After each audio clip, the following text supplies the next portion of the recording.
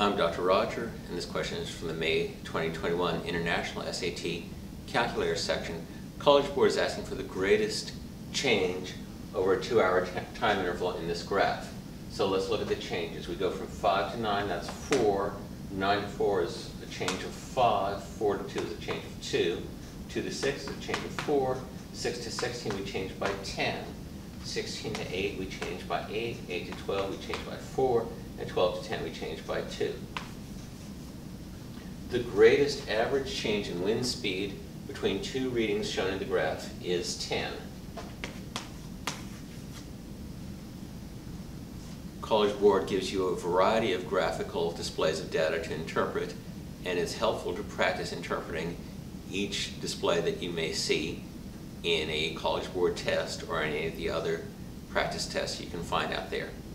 Come back soon for my next video. With math, there's always more.